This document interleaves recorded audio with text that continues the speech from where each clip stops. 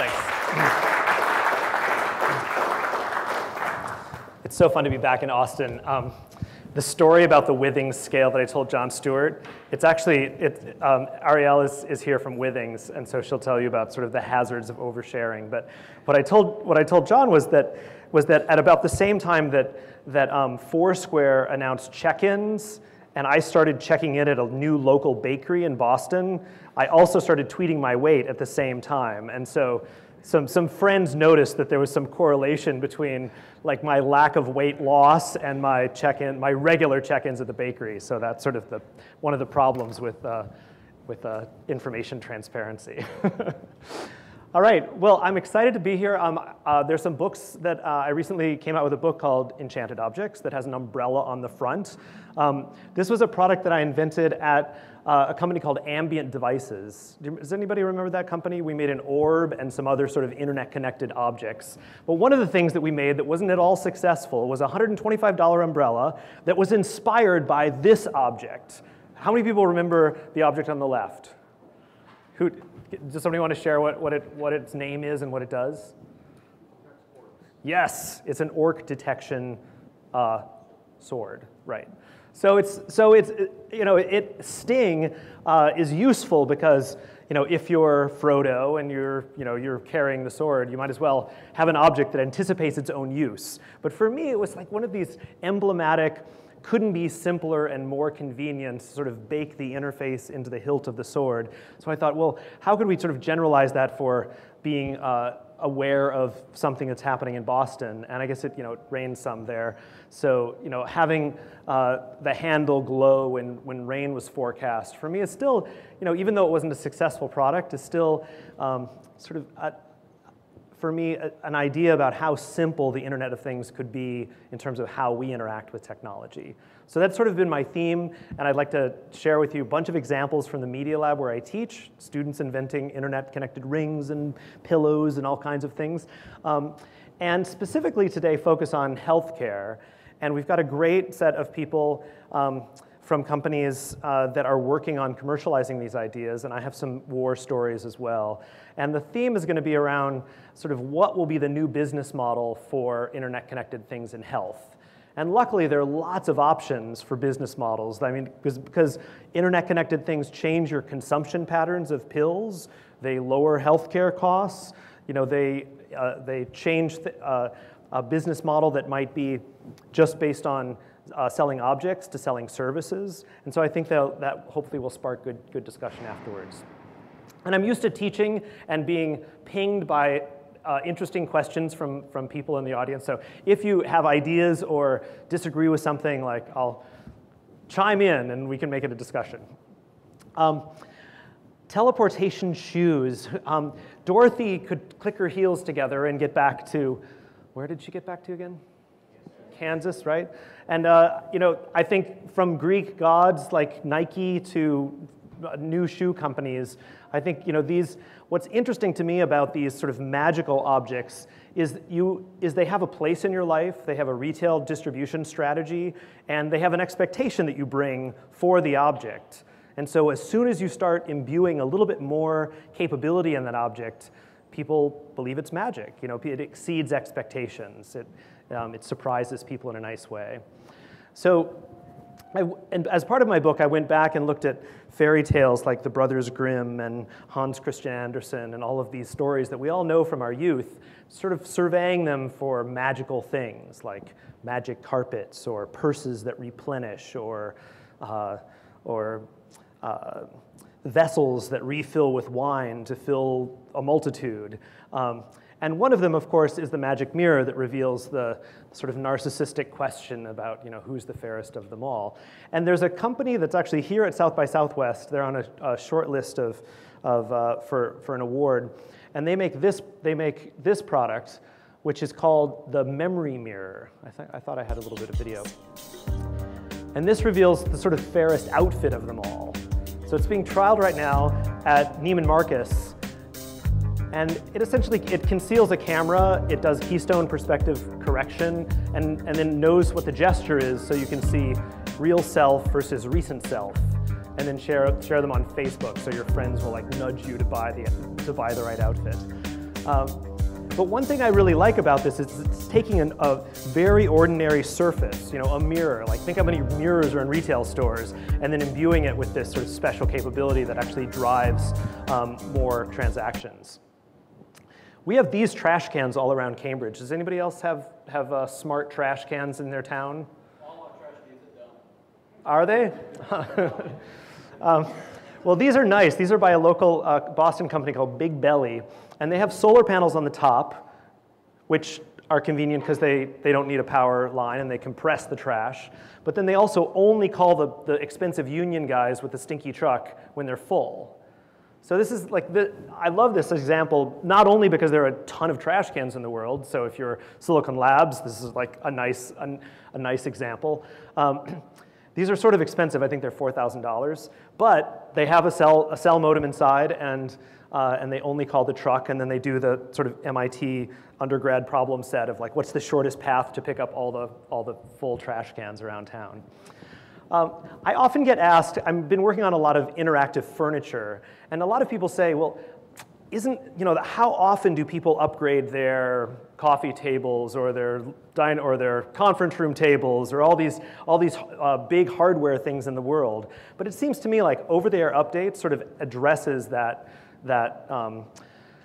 lifespan issue. Like, the half-life of a car could be maybe longer. Maybe it makes a more sustainable world if we can upgrade functionality from afar and have new feature sets sort of come out automatically.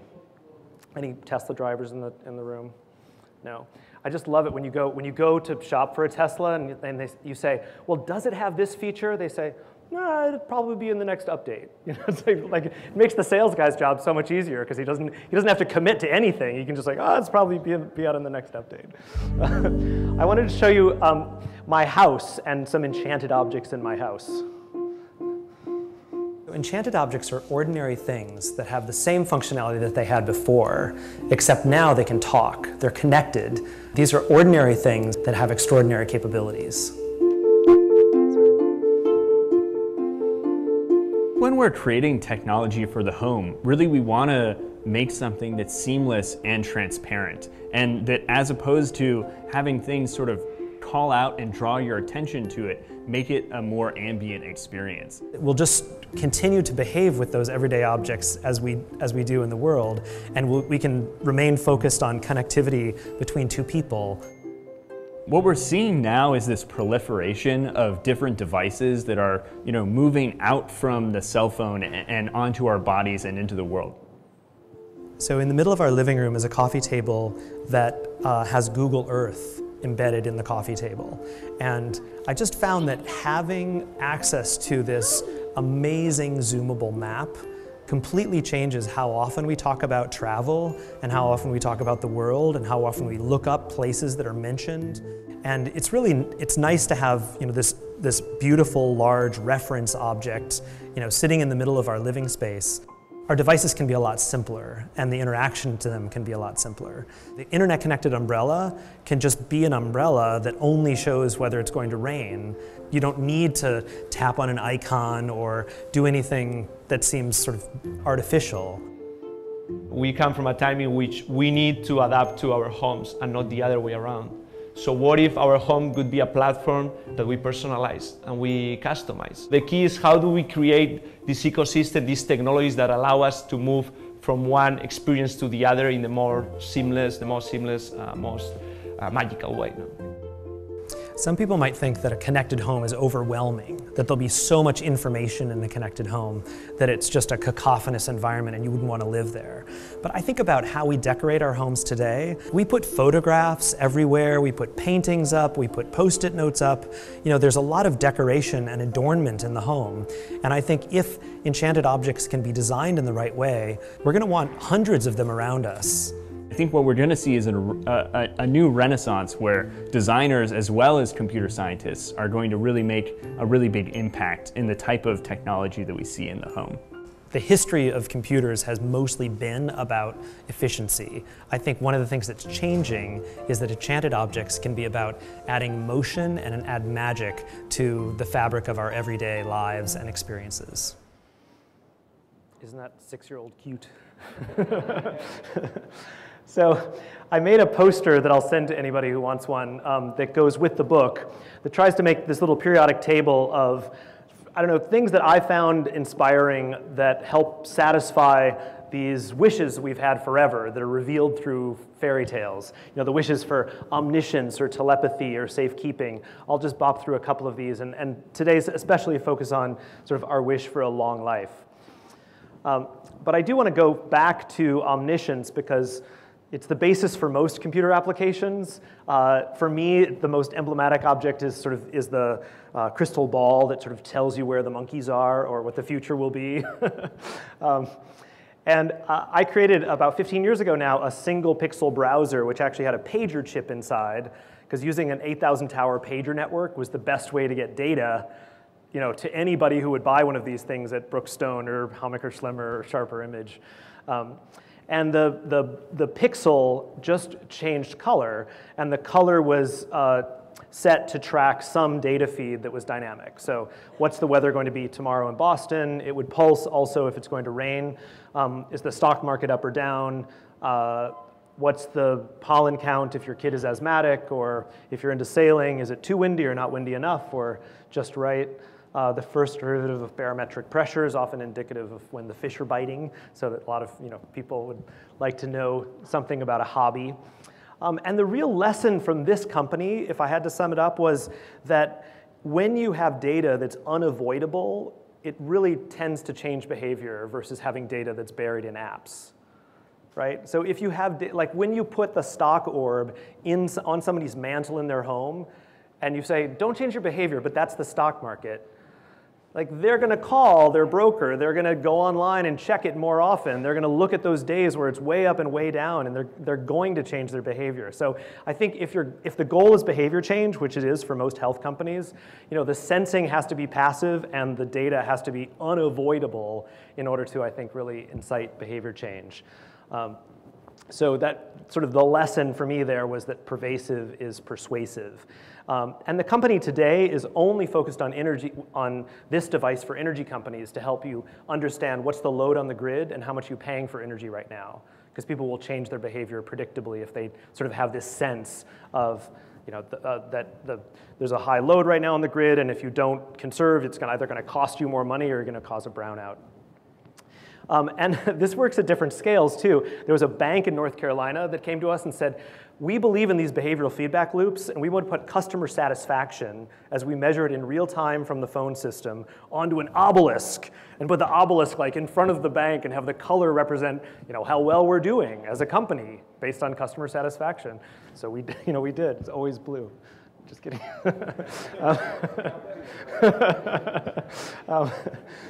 So another category, just to sort of skip around, is the sort of promise, the fantasy, or the desire for remaining safe. And I installed an August lock at home, and it's really nice because you feel like the door is more likely to lock behind you because it automatically locks. It's nice when you automatically approach the door and it just unlocks, and then plus you can give your brother-in-law access, but only for 24 hours. And then you can say after that, you can't get in anymore. So it's nice to have that sort of plasticity of control. I kill plants so regularly that I've been excited for this device, which is what is this called again? Does anybody remember? Sold in Verizon stores. What is it? Flower Power. That's right. It's sold by Perrault, right? A French company, right? And it senses wetness, otherwise known as moisture. It senses pH, and it also senses light incidence on the sensor. So it's nice because your plants can sort of complain at you as you're killing them. Also, I mean, this sort of need for not losing your stuff is something that I think is really. I still have a paper calendar that I use that I like, and I put one of these tiles on it.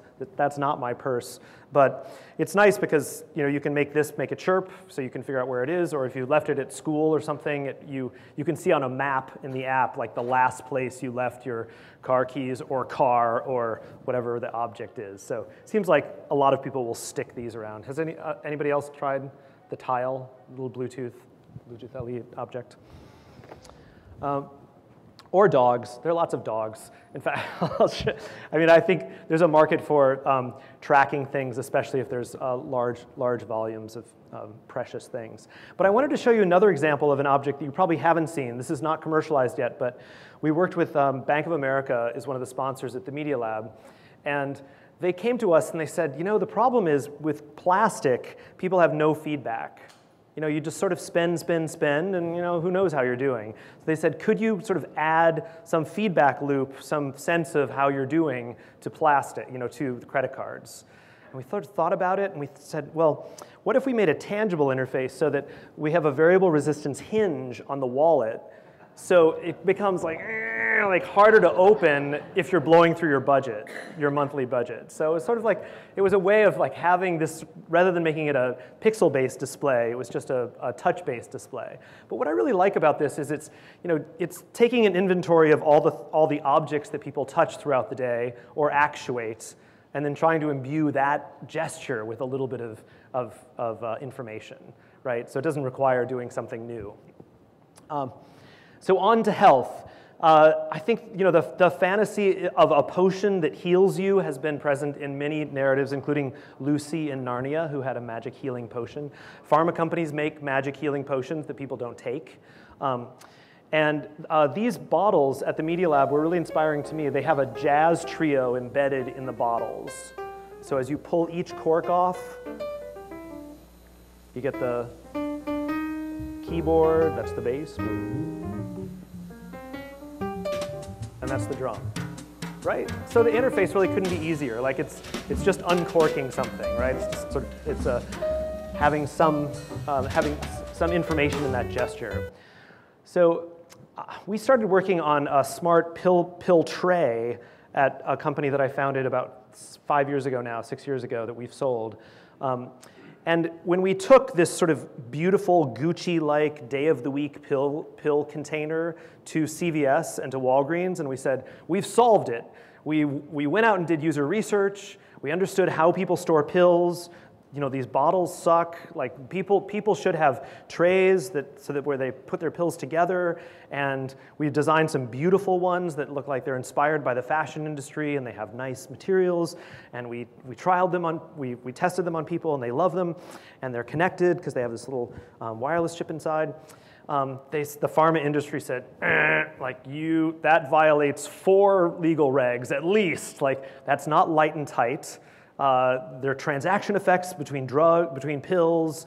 Like, there's all kinds of problems with that idea. So we sort of went back to the drawing board. We said, oh, so what's the simplest little intervention we could make in the existing pharma workflow to actually make something that's deployed at scale? So we said, okay, let's assume that we're not going to change this part of the problem, and so we're just going to try to redesign the cap. So that's what we did. We added sensors in the cap. We added a push to refill button, and just a sensor. Like, it couldn't. All my friends at the Media Lab were like, "Really? That's all you did? You like added a sensor to a pill bottle cap? Come on, like, can't you sense the number of pills with a capacitive sensor or something more interesting?" But anyway, that's all we did. And we worked with AT&T. We made a night light, which is sort of like the orb that talks to multiple caps. And then we worked with MGH and did a study for hypertension. And the data, this is just a snapshot of the data that shows these are days and those are people. And pink means they didn't open the cap that day. So they probably didn't take the med if they didn't open the cap. So this is the baseline behavior. This is just using a sensor only. And then we designed a set of little interventions, like it glows with color, and then it makes cute little arpeggios. Do, do, do, do, do. And then 5 minutes later, it goes do, do, do, do, do, do. It's sort of trying to be like the most gentle butler you've ever had, who's like, like who's sort of nudging you but in a polite way. And once we turned on the things, we got this is what a snapshot of the data looks like. So it was a huge change in behavior, and it was something that was immediately monetizable, because Novartis, who was selling $75 meds for transplant, for example, or for cancer, you know, the cost of the cap was $3. The cost that we had to pay AT&T for the connectivity was $1 a month. So offering them a service for $15 or $20 a month with a lot of margin in it was a no-brainer, because if somebody takes one more pill in the month, then you've won. And so for me, that's sort of a behavior change that's where the packaging can be entirely, the smart packaging is entirely subsidized by the behavior change that you can invoke. So these are the different feedback loops. It's sort of personal things, and then would email a loved one, which for a lot of people is really motivating. One of the questions later is, if we're trying to change people's behavior, do you more believe in the social incentives or financial incentives or the sentinel effect? Like having a doctor know really motivates certain people. You mean my doctor knows what I've done? Like a lot of people are like, wow, that, my dad was a doctor, so I don't care. I'm like, what?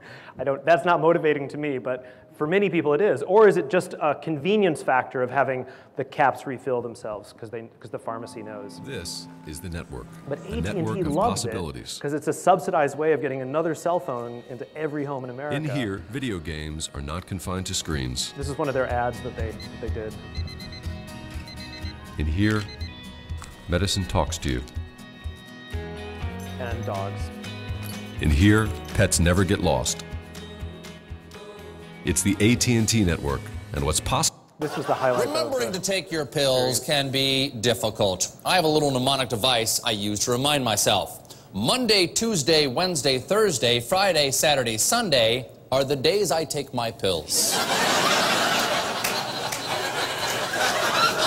Or it might be nights, I don't remember.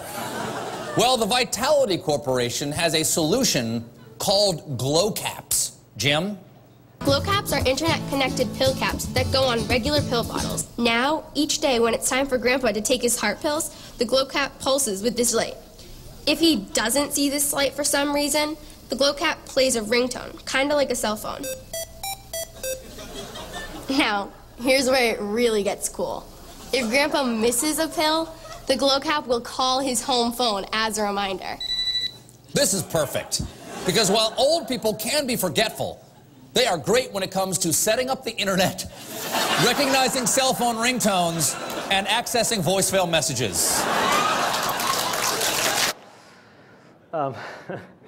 So I hope that on the panel we can talk about all of the other things that are sensible, not only in the sort of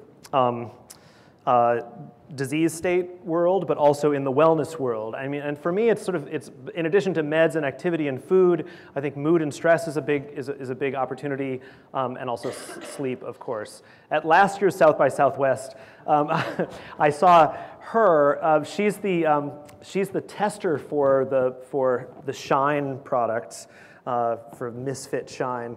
What's that? Oh, you're inside the Shine? Great, great. Well, she was doing side-by-side comparison and was trying to understand sort of how to baseline these things. But to me, like, this is not, like, I am not an agent of Withings, but I'm just an independent guy who happens to be wearing one of the Withings watches. And I love this example because it's really made the jump from white plastic to fashion, right? Like, this is, and I'm intrigued by other types of sort of partnerships with Tory Burch and Fitbit, or with Swarovski and Misfit Shine. Like, it just seems like these mashups between fashion brands and tech will be the way that these things enter most of our lives. And by the way, the fashion brands also have a heritage, a distribution channel, crazy margins. I mean, like, that's where we should be going, I think, in order to get scale. This is the Swarovski. If that's, and I think the other big thing to solve, which I know a lot of you are working on, is making these things not require as much care and feeding. There's a company in Boston called Sunsprite. They make this little clip. Could be button-sized. I'm sure you could make it button-sized. But it's for people in the north, like me, who get depressed this time of year because there's not a lot of light. So it's seasonal affective disorder. So it just measures how much light are you getting, and it has a little Bluetooth chip and tells your phone that, and tries to encourage you to get outside more and get some more light in your eyes, or get a dog or something. But but it also has solar patch on the device, so you can't charge it. You take care of it by getting out in the sun, and it takes care of you by getting you out in the sun.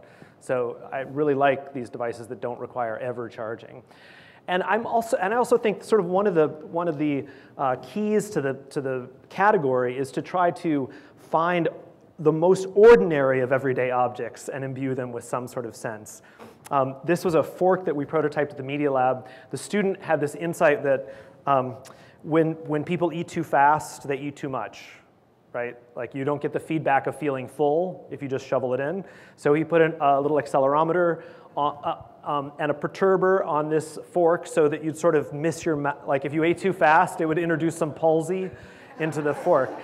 Which is a terrible idea. He's not going to sell any of them, but it's sort of a cool idea, like that you could even put these things on forks. But actually, this is a commercial product today called Happy Fork that measures how quickly you eat. I mean, I don't like this because it's only paternalistic. It's only the downside. Maybe if it had some other like food incentive. This is concept only, but I do think that measuring food is one of these like super hard things to do because no one's willing to use Lose It or MyFitnessPal or whatever loyally day after day. I think embedding a sensor or a pico projector and camera in a salt shaker or something else that's on the table and then projecting information adjacent to your food might be a good idea. These people called Vessel in San Francisco are trying to measure what you drink as long as you're willing to drink everything out of that, which sort of seems problematic. But it seems like the world, and Rav will talk later about sort of stickers, but the world of being able to just, you don't need to make a plastic cap if you could just make a sticker with an accelerometer that goes on the cap, right? So these things are becoming easier and sort of more parasitic, I think, over time. I just want to tell you a little bit about what I'm working on now.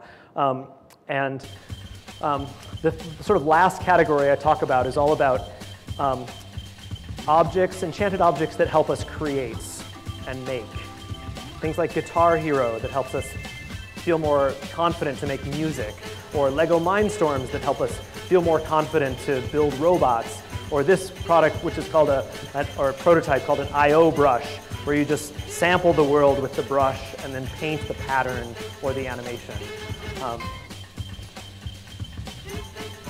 This is my favorite category of technology that can empower us to be more creative and more human. I've been interested in photography for a long time, and I don't know has anybody tried wearable life logging cameras? Anybody? Are you wearing one now? No? Why not? Why didn't you wear it today? Is it a battery issue, or you think it's obnoxious, or? What's that? Oh, it was a friend's camera. This is a little camera by a Swedish company called Narrative. They should work with Silicon Labs to make it smaller. But it takes a photo every 30 seconds. And then has a GPS also inside, so it knows where the photo's taken. So you get to these sort of little flip books at the end of the day that show you how you spent your time. You should try one, because it's pretty interesting. Like, it's a pretty interesting sort of self-reflective tool. You can see like how much time are you spending with students, or indoors, or outdoors, or this was a workshop I taught in Copenhagen with a magician. He was teaching me some card tricks during the day. And then there was a long lunch. You could see the long lunch. So it helps you understand the sort of things about your life. And I've been really intrigued with the amount of photos that are shared on social media, even before people will have life logging cameras. So my current company called Ditto Labs is training Amazon's Elastic Cloud to look at every photo that's posted on social media and see what's inside. So we've trained on Vera Bradley patterns, or Gucci or Prada or KFC or Harley Davidson, or using machine learning and computer vision to sort of look at the pixels and see where the brand is being used and how, and then sell the data back to the brands. Because they all want to know how's my product being used and with what things. And most of the time, people aren't loyal about transcribing what's in the photo. They just have like a Corona and they say "booyah" or something. Like they don't say "my Corona at a beach," adjacent to blah blah blah. So we're looking for products and clothing and faces and facial expressions and logos and scenes and sort of seeing what we can see. And this is obviously an interesting ad tech play. Although I'm emboldened or happy that it's being used by University of Chicago and Johns Hopkins to look for like smoking behavior or other sorts of public health behavior as well. So you can sort of see what other things people are doing in the world, like at South by, I don't know what we're going to do. And ultimately, it seems like this becomes what shopping will become, because to the extent that we look at our friends' photos on social media more than we look at product catalogs today, which I think is true, we can see nice things in our friends' photos, like their experiences at the beach, or a beautiful dress, or inspiring restaurant or something, and then you can learn more about that or go to the ball game yourself.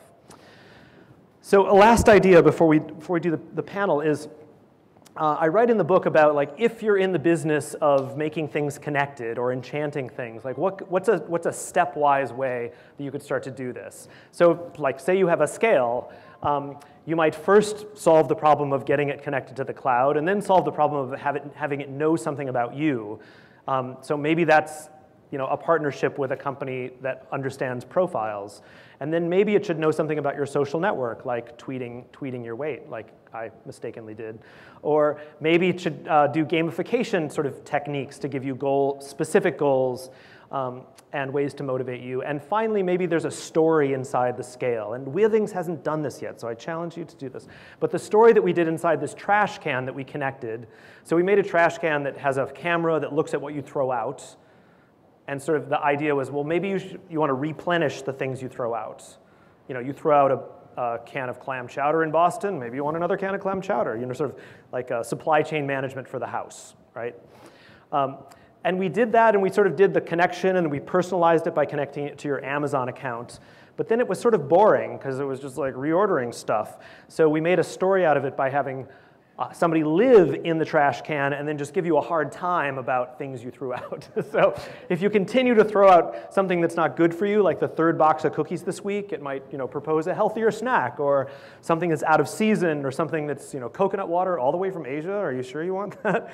So it's a way of sort of offering these sort of little nudges to improve this sort of everyday gesture of just throwing stuff out. So I think actually, can I show one more thing? Just one more thing? Okay.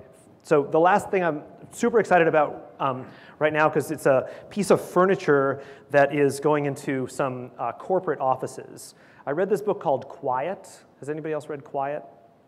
It talks about how introverts have just as many good ideas as extroverts, right? But they just get suppressed in conversation.